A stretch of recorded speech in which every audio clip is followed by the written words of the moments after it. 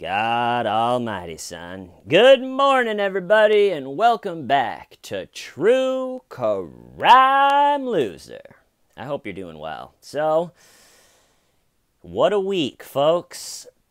I talked to you a week ago, and at that time, it was a slow news week, and I had a cranked out back, and that night, I was laying in bed just nursing my back and moaning, and my girlfriend goes, I think there's something wrong with little T. And I walk over, and little T has this, like, horribly sad-looking, long, pinkish drool hanging out, and her hair is all disheveled, and she's just sitting there like, "Rrr."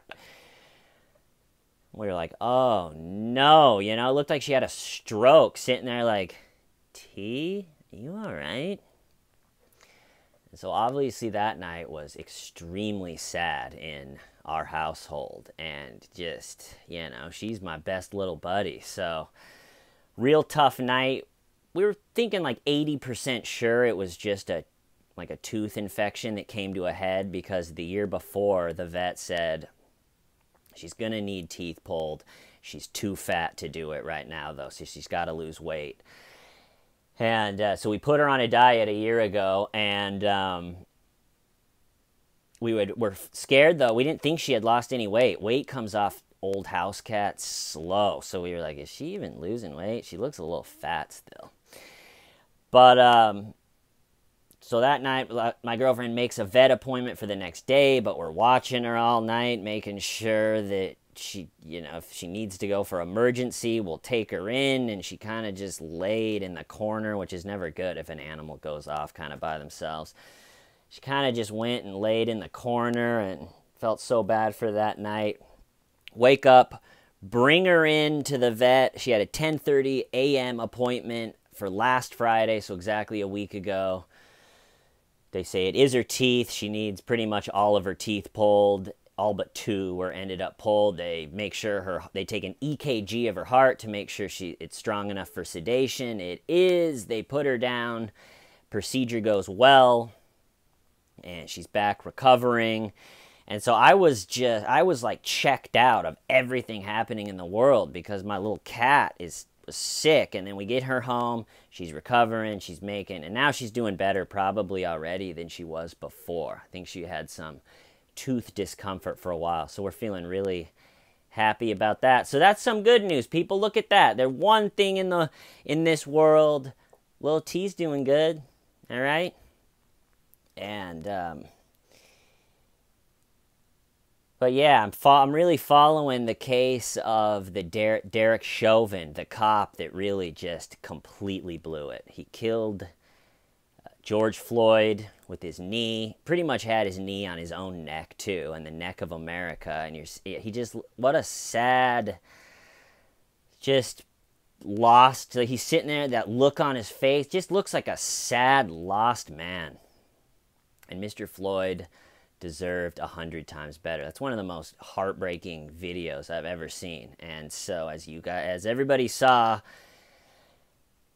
after months of being told you gotta stay inside, this is it's imperative. Dr. Fauci saying the third wave is gonna be worse than the second. We better, everyone's jobs are disappearing. Everybody's feeling bleak. And then Officer Derek Chauvin just lit a match and threw it on the gas pile, and everything exploded. And here we are. And like I said, I'm going to be following. He got charged with first third-degree murder, and then it got upgraded to second-degree murder. And I don't know. It's not looking good for him. I think he just threw it all away. And it seems so avoidable to me. You have so much time to just get your composure. Whatever's bruised, your ego or your, his temper, whatever was happening in that video, he had plenty of time to just get it together and save poor Mr. Floyd and himself. And, caused so much suffering and pain and madness and just destruction. For what? The arrest was made. The situation was neutralized. So, and then something that I had never really seen before. So the protesters, and then, you get the people that take advantage of the moment, but I'm sure you guys have seen it, but the organized bricks that they're putting around, like there's tubs, like plastic tubs set in all the major cities with piles of bricks. So this is an organized, what are they calling it? Professional agitators, or two New York City lawyers. One, her name was Aruj Rahman, and then the other guy's name's Midas or something, but they're Ivy League educated New York City lawyers, and they got arrested for throwing a Molotov cocktail into an empty police van, and now they're facing 5 to 20 years. And then I saw another 27-year-old girl from upstate New York, which is a nice, upstate New York, who has been arrested 11 times in 11 states. And she, in a video, someone was videoing all the, the chaos, and you just see this girl wearing the red hat. You just see her light this Molotov cocktail, and the guy that's filming is like, what is this girl doing? And she's lighting them up, and then you don't see her for a second, and then you just hear her go, get the fuck out of the way, and she runs up and just hurls, kind of throws like a girl, sorry, no offense, hurls the Molotov cocktail at a police car with 4 cops in it, and it shatters, doesn't explode, lucky for her, and she gets, at first, I think 4 counts of attempted murder against a cop. And then they brought the charges down to like improvised firebomb of a police cruiser or something. But think about her think about her parents. You live upstate New York, your daughter Samantha, she's probably gone to some great college or whatever, and then you just get here. Yeah, Samantha has federal charges for throwing a Molotov cocktail.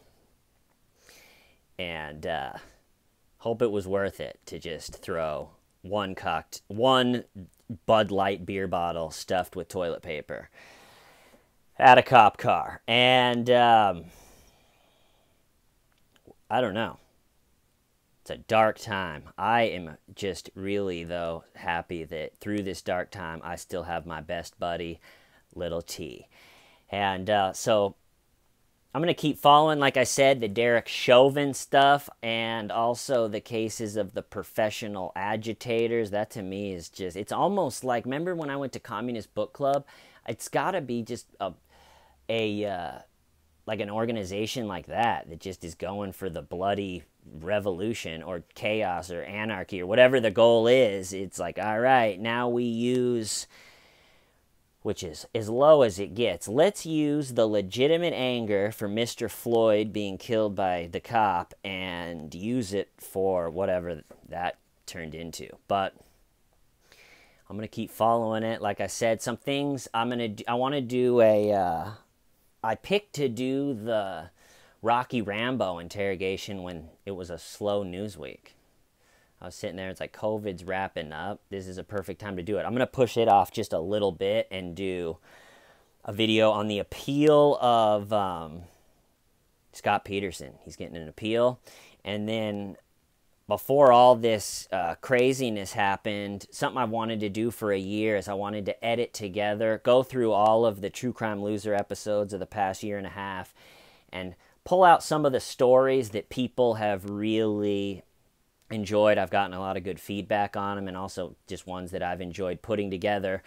And I took all of those and I edited all the stuff around them, so it's just the story, and I edited those together. It's something I'd like to do every year or two, just to keep just like an archive of the stories, So I'm going to post that. It's right now it's 2.5 hours of just stories. So if you have been with the channel since the very beginning, you've probably seen them all. But if you've come in later through Jim Can't Swim or whatever, there's probably a few in there that you haven't seen. Also, it's just some feel-good distraction content, has nothing to do with what's going on in the world. And I think for some people right now, you gotta supplement the news with stuff like that. So anyway, it's good to be back, people. I'm gonna try to do my Scott Peterson video right now, and so that should be up hopefully later today or tomorrow. Stay safe, you know, treat your neighbors well. I can't help but think that both sides of the political aisle, it just feels like they both want us as divided as possible, and I really just don't think that we are. And so don't try not to take the bait. Give yourself a break on the news.